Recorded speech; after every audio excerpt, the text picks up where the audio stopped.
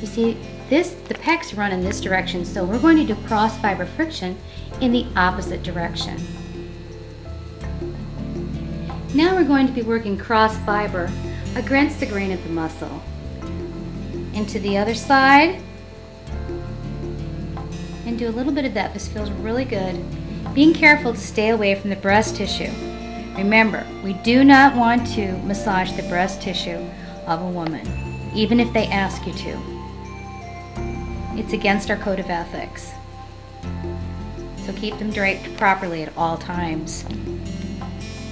Now we're going to cool down the area with just a little bit of light effleurage.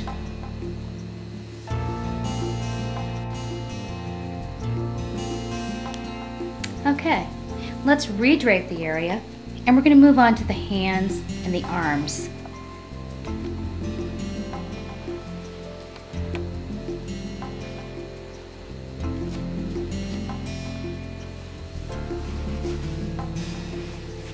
Now we're going to undrape the arm and pull the arm outside. First thing, of course, we're going to do is, again, warm up with effleurage, using upward strokes, moving toward the heart.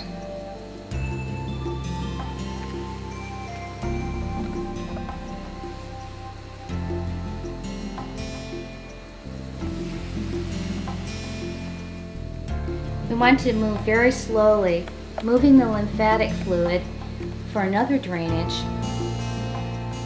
in the axillary drainage ducts, which are located in the armpit.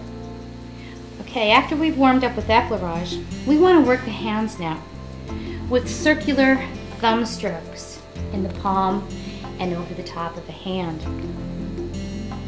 And then once we do that,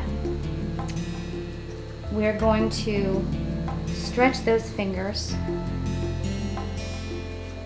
and move those from side to side. Now we're going to do a Y stretch with the little finger and the thumb. And this really loosens up those palm muscles. This feels really good. Now we're going to petrissage up the forearm into the upper arm to really separate those muscles and move those muscles around. So we're going to petrissage, going toward the upper arm, moving again centripetal, which is toward the heart.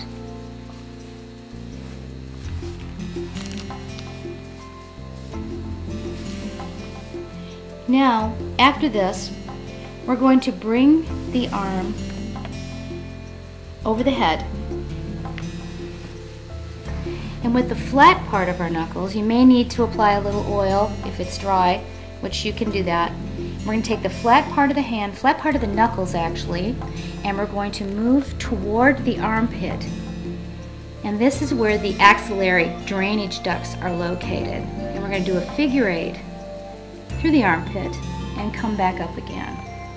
And remember, we're only going to do this once a month at the very most, or any time that the client feels a little sluggish and needs this lymphatic drain. Figure eight and come back up again.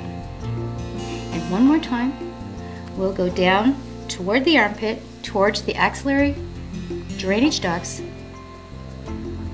and drain that. Now, we're going to start with our arm stretches in this position. The first stretch will be straight up. Pull, grab by the elbow to support. And the next stretch will be to the side. Pulling the arm in an L shape and pulling those pecs. That's number 2. Third stretch is straight down toward the feet. It's a great stretch. And the fourth and final stretch is bend the elbow and press the elbow toward the opposite side of the table, lifting up the scapula to really provide a really good stretch for the upper back. Okay, now we'll start the sequence. on the other arm. Draping the arm for warmth and comfort.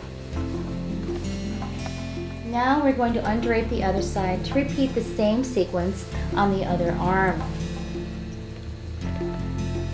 We're going to begin with warm-up effleurage. Remember, going centripetal toward the heart. So we're going to do a long effleurage, nice and slow, all the way up the forearm into the upper arm, around by the deltoid, and a nice connecting stroke back again. Now we're going to come down and work with the hands. We want to do some circular friction on the palms.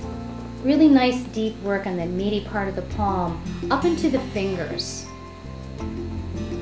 Really feels good. You want to stretch and pull on those fingers and the thumb. And now we want to go into something called the Y stretch, where we really stretch those muscles on the palm. It feels really good. And now we're going to stretch all the fingers, pull on them and stretch them and pull them back just a little bit. This really helps the hand to relax. Now we're going to bring the arm back down and we're going to do petrissage up the forearm and into the upper part of the arm. We're going to go nice and deep to work all those flexors and extensors and up into the deltoid and the biceps and the deltoid. That feels really good. Nice deep petrissage. That's the squeezing and the rolling and the pulling. Multi-dimensional draining of tension. Now when we're finished with this, we're going to bring the arm up over the head and maybe apply a little oil if we need to. But we're going to take the flat part of the knuckles and we're going to move down, doing the drainage duct, drainage into the axillary drainage duct. When we get to the armpit, we're going to do like a figure 8 and move back up again. And we're going to do this about 3 times. Any other time would be fine, just not as deep. But you do want to include this. This helps drain that excess lymphatic waste into the axillary drainage duct. Again, reminding you to only do this at least once a month. At the most once a month, actually. Now we're going to begin with our stretch. We're going to pull the arm over the head and really nice to a nice pull. Very good. Now we're going to come to the side. In an L shape, we're going to pull the arm laterally away from the body. The third stretch will be a straight down toward the feet. And the fourth and final part of the stretch series will be across the chest, grabbing the back of the scapula and really pushing and pulling. This feels very good for the upper back. And that will conclude the arm portion of the massage.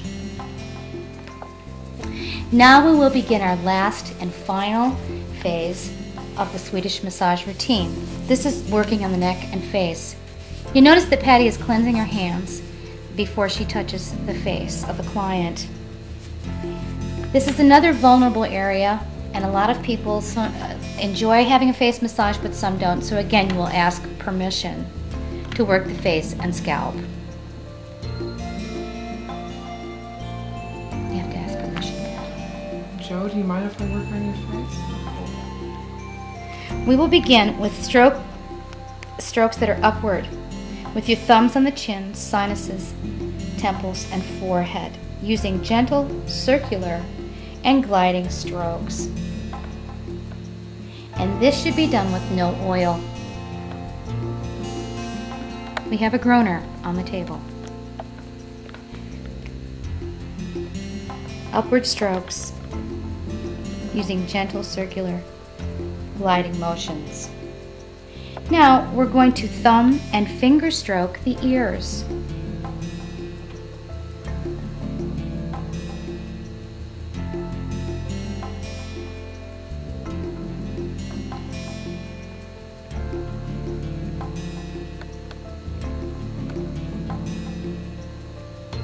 Now we're going to begin with circular strokes. We're going to work the scalp, all the cranial folds, and the occipitals, using nice gentle circulating motions so we don't pull the hair.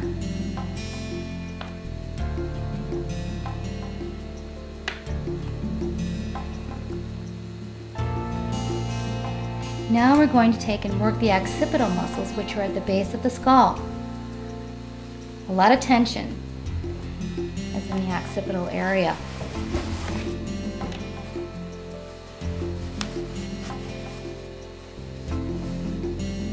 This feels really good.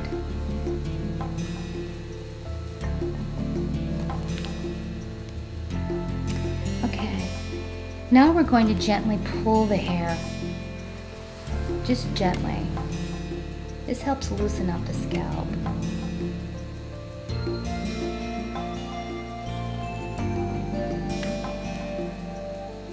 Normally we take a little bit more time, but for demonstration purposes, we're just showing you how to do the strokes. The next thing we're going to do is to stroke the neck with long upward strokes using the fingers. So we're going to start from the bottom of the base of the neck and the shoulders, the trap area, and just come all the way up with nice, long, gentle strokes. It's a great way to end a massage.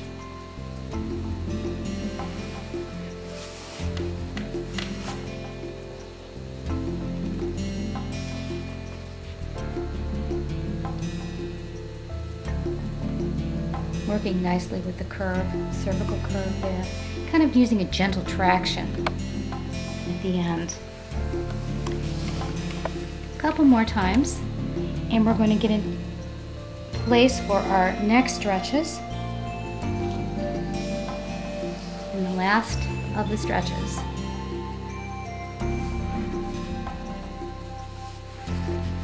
First stretch, we're going to do chin to shoulder.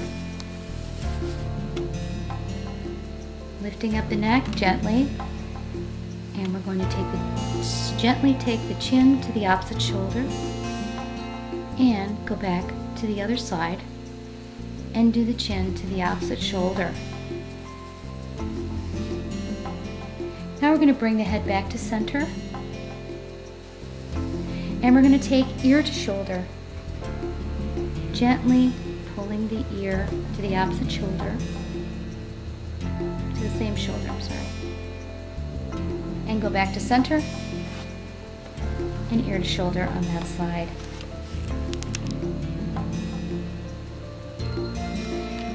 Okay, finally we're going to take and do our last and final little stretch, and this is just a gentle traction by putting your fingers under the occipital base and gently letting the head come down into the palms and just pulling gently back, tractioning the cervical vertebra. It's a very gentle process. And now we're finished. The way to end a session is to gently pull your hands off the client and then gently stand at the side of the table, gently disconnect as you did connect at the beginning. So you want to take a little bit of a rocking motion to put the body back in its rhythm. And now the other side. Ask the client how he feels. How do you feel, Joe? And then gently putting your hand on the shoulder. Now moving your hand to the outside of the hip, into the knee, into the foot, and then gently disconnect. And that concludes the Swedish portion of our class. We'd like to thank the stars of this production. This Patty Backus, thank you very much for performing the massage techniques.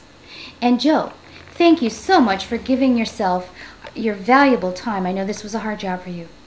Joe? Joe? Thank you.